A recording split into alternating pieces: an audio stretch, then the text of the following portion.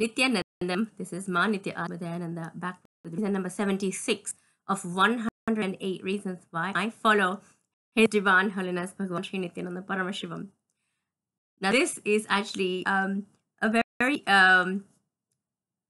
enthusiastic, something that brings enthusiasm to my life, that keeps me on my toes, that keeps me fresh and feeling young.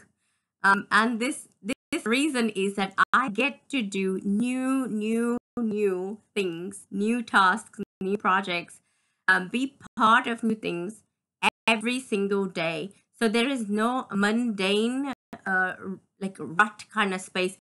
Even when I'm offering the same routine, so the same puja offered every single day feels new.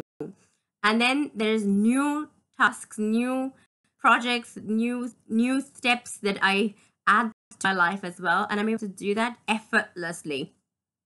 So to get into new things, it's actually a big deal, because in the past I've said that I like my comfort a lot, and I wouldn't want to change the things that needed to be changed. But now it's like looking at things new, constantly constantly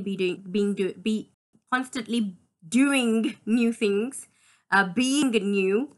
All of these things are happening very, very easily. As Einstein said, the definition of madness is to do the same old things every single day and expect different results. So to expect different results, one has to do things differently, and I get to do that. So in the Sangha, I get to, being part of, having Swamiji as part of my life, if you like, being part of the Sangha.